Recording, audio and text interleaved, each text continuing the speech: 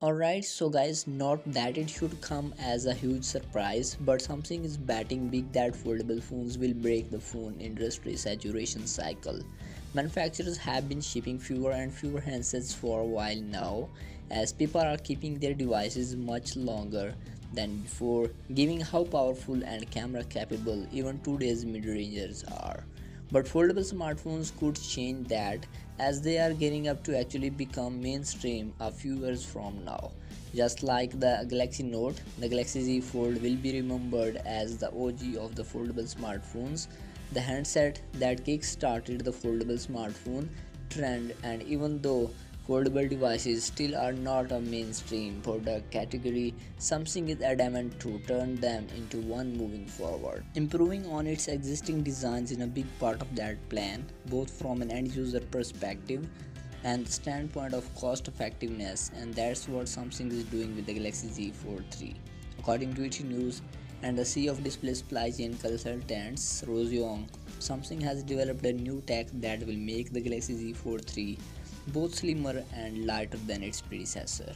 Also, it will improve its battery life while providing a brighter display at the same time. How they are doing it? By removing the polarizer from the flexible OLED on the Z Fold 3. You see in current phones, whether it's foldable or a regular smartphone, there is a layer of polarizer on top. This polarizer helps reduce the reflections on the display, but the drawback is it increases the thickness of the display by 50 to 100 micrometers, and at the same time it reduces the brightness as well. So by removing it, not only the display thickness can be reduced by 20% in the foldable smartphones, but the brightness of the display can be improved by a massive 20 to 30% as well. Now you might ask, since they are removing this polarizer, would not that make the display of the Z Fold 3 more reflective? Well, the contract, this Samsung has developed a new color filter and new black matrix with a thickness of less than 5 micrometers that will make sure the light doesn't reflect back. The biggest advantage of this is that it will improve the battery life as well by more than 30%, which is huge if we also consider the new LTPO panels. One of the contributing factors to increased battery life is that since there is no polarizer on the Z Fold 3, which means that 30% brightness loss that could have been occurred because of this polarizer would not be there. This means the display will require less power to light up the same nits of brightness as before, thus improving the battery life.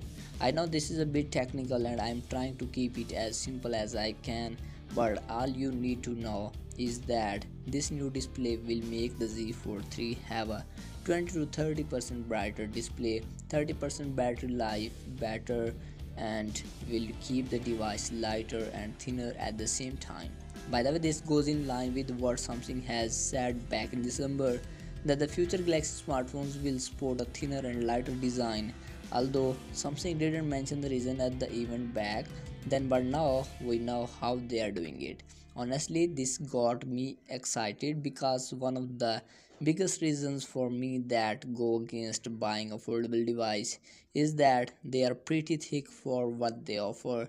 So a thinner device is definitely something I am looking forward to. Plus better battery life and brighter display makes it even more appealing. Samsung will launch the Z Fold 3 in July.